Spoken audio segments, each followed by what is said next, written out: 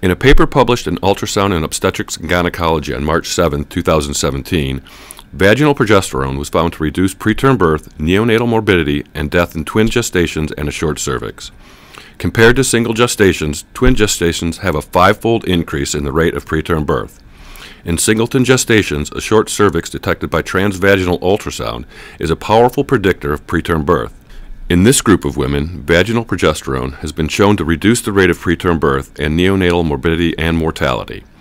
In a systematic review and meta-analysis of individual patient data, vaginal progesterone was compared to placebo in women with a singleton gestation and a short cervix, and reduced the rate of preterm birth by 44% at less than 33 weeks, by 49% at less than 28 weeks, and by 33% at less than 35 weeks.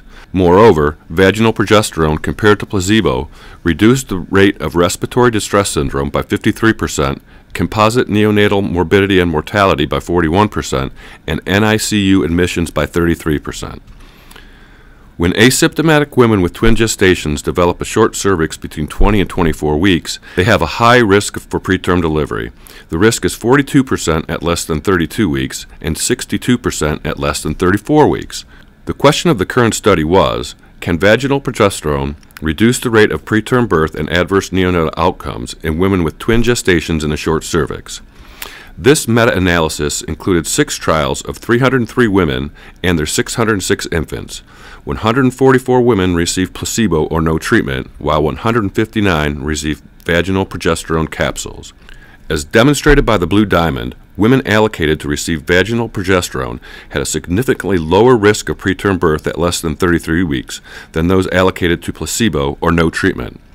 The rate of preterm birth less than 33 weeks was 43% with placebo or no treatment compared to 31% with vaginal progesterone. In neonates, vaginal progesterone significantly reduced respiratory distress syndrome by 30%, birth weight less than 1,500 grams by 47%, need for mechanical ventilation by 46%, and most importantly, neonatal death by 47%.